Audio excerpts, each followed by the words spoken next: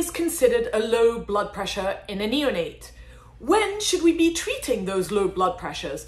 And how should we be treating those low blood pressures? Which medications should we be choosing? Hi, I'm Dr. Tala, and I've been a neonatologist for about 16 years now. I'm also post-call today, so bear with me a little bit. But for the next 3 videos, we're going to be discussing blood pressures, or more specifically, hypotension in the NICU. There are so many questions about neonatal hypotension. And in the next couple of videos, we're going to go over the myths that we all kind of perpetrate in the NICU. In part 3 of this series, we're going to be discussing different clinical approaches to different types of hypertension, if you will. Before I go on, I just want to say I used so many resources for these videos, but I kept coming back to these 2 papers by Dr. Giesinger and Dr. Mullally. I've put the references below. They are excellent review articles on neonatal hypertension. Let's get started with myth number 1. So the first myth is that we can use the terms vasopressors and inotropes interchangeably because they basically mean the same thing. Okay, I'm starting here because it really sums up how we've been treating blood pressure management up until recently.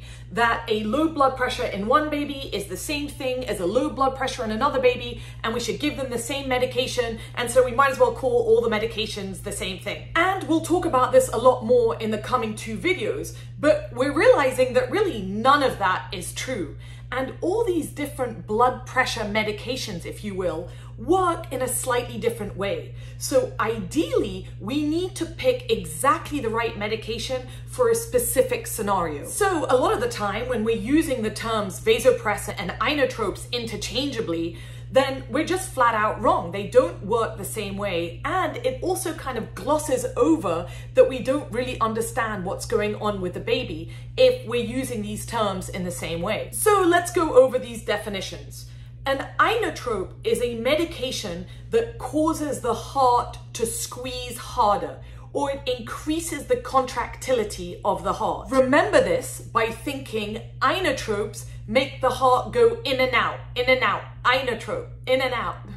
Help me anyway. These are medications like epinephrine, dobutamine, and milrinone, and they will all generally cause an increase in systolic blood pressure. Vasopressors, on the other hand, are medications that will squeeze the peripheral blood vessels. So literally vaso, vessel, pressor, squeeze. And these are medications like norepinephrine, vasopressin, and dopamine. Generally, these medications, because they're squeezing the arterioles and the blood vessels in the periphery, are causing an increase in diastolic blood pressure. Another definition that we use is chronotropic drugs. So chronotropic, chrono, think like a watch, makes the heart rate go faster. So think, what medication are we, for example, using in the delivery room in a code to try to make the heart rate go faster? Yup, epinephrine. So epinephrine is also a chronotropic drug, as is, for example, dobutamine. It will make the heart beat faster. 2 important things here that I'm sure you've figured out already, and that is that each individual drug may have more than one effect. For example, epinephrine is both a chronotrope, so makes the heart beat faster, and an inotrope, so makes the heart squeeze harder as well. And it's also possible that depending on the dose of the drug being given, then we're more likely to see one effect over the other. So for example, with dopamine, which everybody's used, we use it at different doses. And like you all know, at different doses, we expect it to be hitting more of one type of receptor. So we kind of expect it to be having slightly different effects depending on the dosage. And we'll be talking about that a lot more. And the second thing is, and this is like really the crux of these whole videos, is that we should be really figuring out why the baby has a low blood pressure and then treating with the right medication. For example, if a baby is septic and all the peripheral vessels are all dilated and the diastolic blood pressure is low, then we want to give a vasopressor to squeeze those vessels and increase the diastolic blood pressure. Or, for example, the baby had HIE and the heart took a hit as well and is not squeezing well, then in this scenario, what do we want? We definitely don't want a vasopressor. That will make the heart having to work even harder against the increased pressures. In this scenario, we would want an inotrope so that it will squeeze the heart better. So to rewrite myth number 1, vasoactive agents are medications that affect a baby's blood pressure, and they include different classes of drugs, including inotropes, vasopressors, chronotropes. Myth number 2, a blood pressure is a good indicator of the baby's oxygenation status. We can really get to the heart of this. Why do we care about a good blood pressure at all? Well, this is a question that we can answer.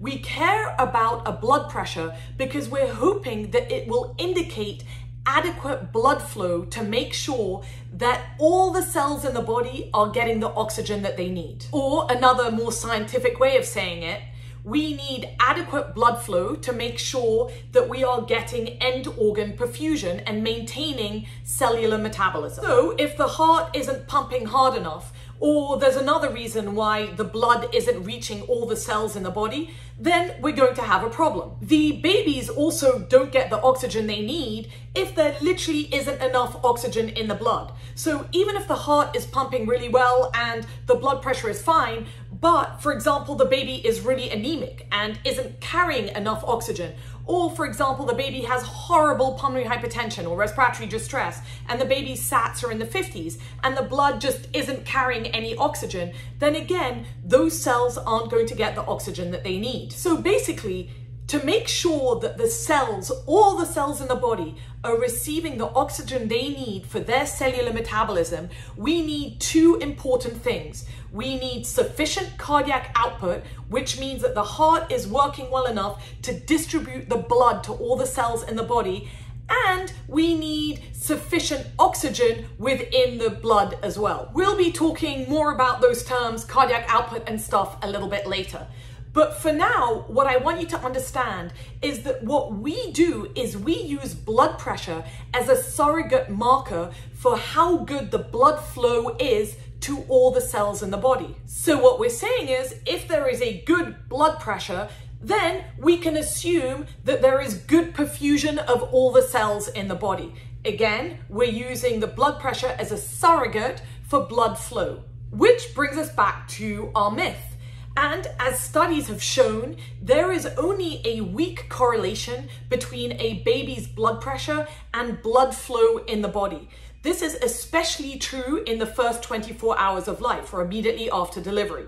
And for anybody that's interested, this study was done by measuring the blood flow in the superior vena cava, or kind of measuring the amount of blood flow that is coming back to the heart and then correlating that with the blood pressure. So what this means is we could have a normal blood pressure, but in reality, there's a really low blood flow.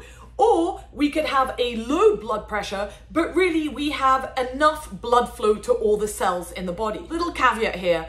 Obviously, if a baby's blood pressure is super low, like it's in the teens and like a 35 weeker, then at that point, the chances of having adequate blood flow is basically 0. So if it's really, really low, then yes, we're not gonna have good blood flow. Which again brings us back to our myth. So just because there is a low blood pressure, it doesn't mean we have a low blood flow. So what we need to do is look for other markers of low blood flow in addition to the blood pressure. So what are the markers? Well, let's start with if the baby is pale and has poor perfusion. So think about it. If the baby doesn't have enough blood going to all the cells in the body, it's definitely going to try to shunt that blood towards essential organs, so towards the heart and the brain. The skin isn't really an essential organ, so less blood will be going to the skin, and so the baby will appear pale and there'll be decreased perfusion. So you'll have a delayed capillary refill, so like a 3 to 4 second cap refill time. Also, the kidneys aren't essential for second-to-second survival. So again, the blood would also be diverted away from the kidneys.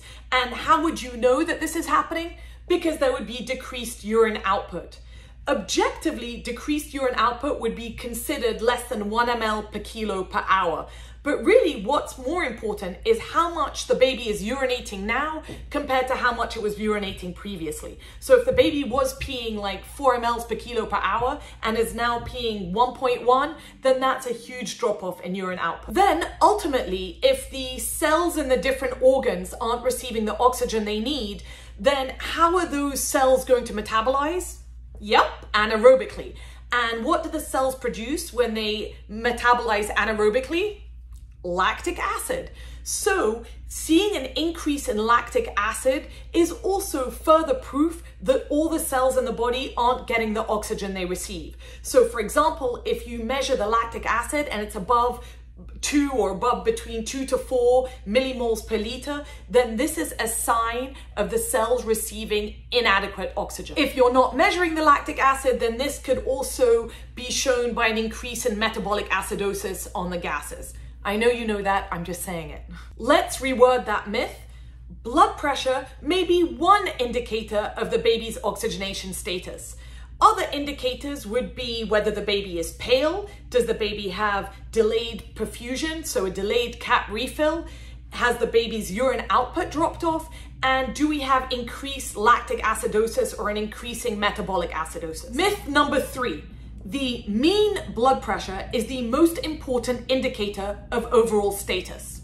Now, I know that you know that this isn't true, because otherwise why would we be even measuring or kind of figuring out the systolic and the diastolic blood pressures and then documenting them? Remember, the mean blood pressure is exactly what it sounds like. It's the average blood pressure that the baby is experiencing. So basically, it's the average between the systolic and the diastolic blood pressures.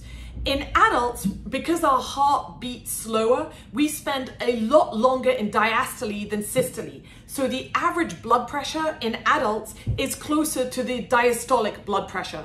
In babies whose heart rates beat a lot faster, their mean blood pressure is relatively closer to their systolic blood pressure.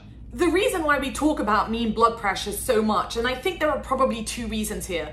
The first is that when we are doing non-invasive blood pressure monitoring, the mean blood pressure is what's actually really being measured. And then the other systolic and diastolic are kind of being figured out. So if anything, the mean blood pressure is probably a slightly more accurate reading. And the other big reason is that we all often use the mean blood pressure as kind of an acceptable blood pressure for premature infants. So I learned this and I actually teach it to people as a pretty good starting point if you're really concerned about the blood pressure.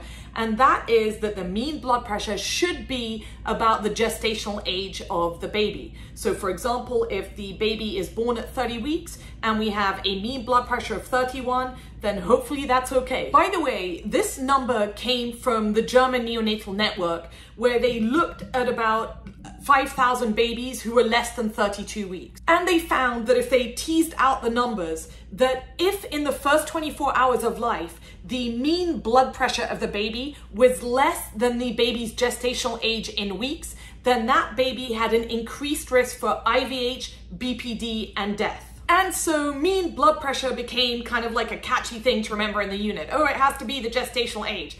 Not only that, but we kind of extrapolated it. So we have a 4-week-old X32-weeker. Okay, the mean blood pressure should be 36. But as you would all suspect, the mean blood pressure doesn't tell the full story about whether the baby is getting adequate blood flow. It might be a good starting point, but it doesn't tell the full story. And I can give you all an example that you've all seen so many times. So let's assume that you have a 2-week-old X25-week infant with a mean blood pressure of 28. But when you look at the systolic and the systolic is 40 and the diastolic is 17. The mean is okay, but what do you think about the actual systolic and the diastolic, or the pulse pressure? That diastolic definitely sounds low, but let's figure out the pulse pressure. And how do we figure out whether it's wide or not? So what we do is we double the diastolic, so 17 times 2 is 34. If the double the diastolic is still less than the systolic, then we consider this a widened pulse pressure. So in this situation, 34 is obviously less than 40. We do have a widened pulse pressure, and it looks very much like we have a very low diastolic blood pressure. In this baby, you may listen to the heart and hear a really loud murmur. So this would all go with a PDA. Now, with a PDA or a symptomatic PDA, you might have adequate pumping from the left ventricle, but a lot of that blood may get shunted off during diastole. So even though the mean blood pressure is adequate, there might not be enough blood actually getting to the body. So you might see decrease in urine output or increasing acidosis because of a PDA. And we've all had these scenarios before in the NICU. Let's cover another example, and this is directly from Dr. El-Khufash's paper. So let's say that you have a 30-week baby with a mean blood pressure of 30. Again, maybe that appears acceptable, but then let's assume that the systolic blood pressure is 32 and the diastolic blood pressure is 25. If anything, this pulse pressure is narrow. The diastolic blood pressure is pretty high and the systolic blood pressure is pretty low. What does this mean? This suggests that the heart is trying to squeeze against higher pressures. And most likely with that low systolic, the heart isn't able to create the cardiac output that it needs to. So if the heart isn't getting enough cardiac output, then the cells in the body are probably not getting the oxygen that they need. So even though the mean blood pressure appears adequate here, it looks like the heart isn't being able to pump adequately. So let's reword that myth. The mean blood pressure may be one indicator of adequate blood flow going to the baby's body, but the systolic and the diastolic blood pressure also may give you clues about why that baby is not getting enough blood flow. Myth number 4, routinely treating low blood pressures in neonates improves outcomes. And this is the key part of everything we do, right? Like, why even measure something and treat it if it's not going to make any difference in the outcome? So to take an example completely out of context, say we measure the thyroid level in a baby and we find out that it's low, and so we give thyroid medications.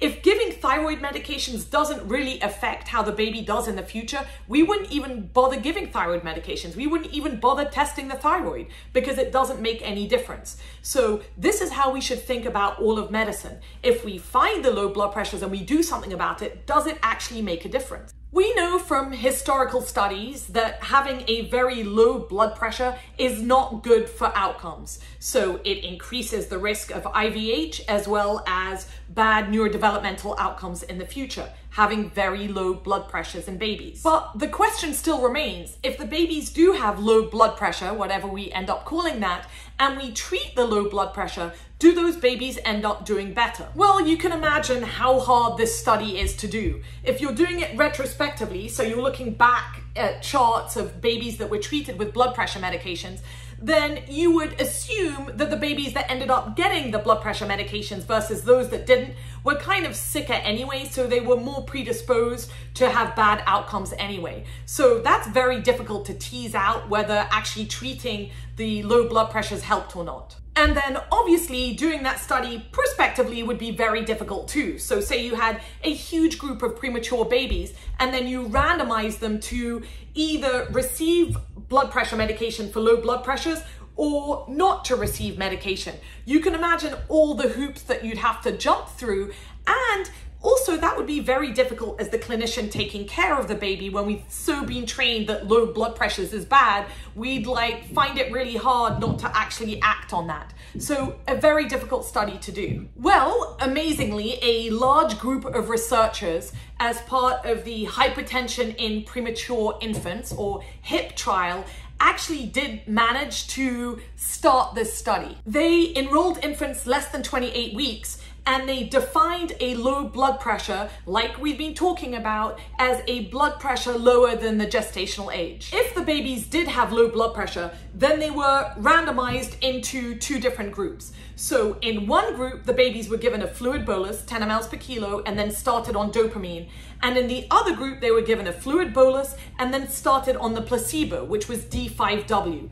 And this was all blinded. So the providers didn't know if the babies were getting dopamine or D5W. This graph shows the babies' blood pressures, and you can see that the babies that actually received dopamine did have slightly higher blood pressures, which is nice. At least dopamine works, I guess you can say. The primary outcome of the study was survival without severe brain injury on ultrasound. And this was actually slightly more common in the placebo group, so 69%, versus in the dopamine group, 62%. Mortality was the same in the two groups, as was BPD, NEC, and PVL. So if you just look at this data, you might be thinking, well, maybe we shouldn't really be starting dopamine at all in these babies with low blood pressures. Unfortunately, though, this study was very underpowered, and they only ended up recruiting about 8% of the babies that they wanted to for lots and lots of reasons, but really because there aren't that many preterm babies, and they required that the preemie babies all had invasive blood pressure monitoring as well. So it was very difficult to recruit babies. Also, there were a lot of babies that if they did end up showing signs of decreased perfusion, so for example, if they had a lactate of more than 4, then the clinicians could go ahead and use other blood pressure medications to try to improve those babies' blood flow. So there was kind of a bit of crossover between these two groups anyway, because a lot of the babies in the placebo group did receive extra medications for their blood pressures. So let's reword that myth. Treating a low blood pressure when it's been shown that the cells have inadequate oxygen for metabolism, so for example with a high lactic acid or whatever, is more likely to affect outcome than when we just treat the blood pressure alone. That was really wordy. Right, that brings us to the end of our first 4 myths about blood pressure. If you have reached this far, then please like this video, tell us where you're watching from, and also will you tell us which vasoactive agents you use in your NICU? I just want to say one more time, thank you so much for being here.